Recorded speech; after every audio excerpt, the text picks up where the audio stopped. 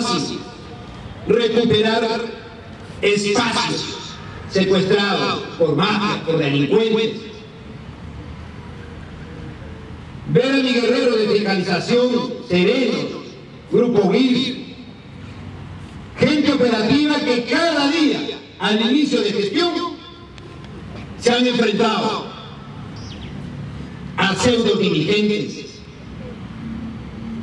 a personas que lucraban el día a día alquilando losas deportivas, y quienes lo autorizaban eran los delincuentes.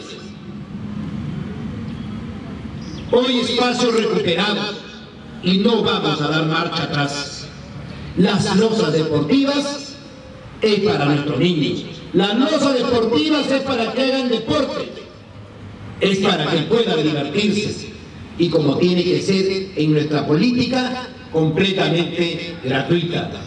Todo el trabajo realizado por cada uno de ellos, como alcalde, tengo que respaldarlo. Cuando hemos clausurado esos prostíbulos, intentando sobornar al alcalde, al no caer en sus manos, como ellos decían, este era el sistema de trabajo que hemos tenido durante años. Tenemos que continuar para que tenga tranquilidad.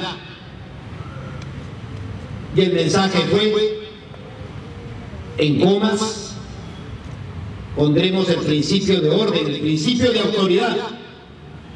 No me voy a milanar.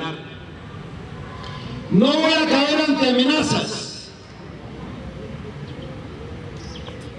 Hoy, caminar por las calles, sentir el respaldo, el apoyo de mis vecinos es muy gratificante. Cuando siguen habiendo amenazas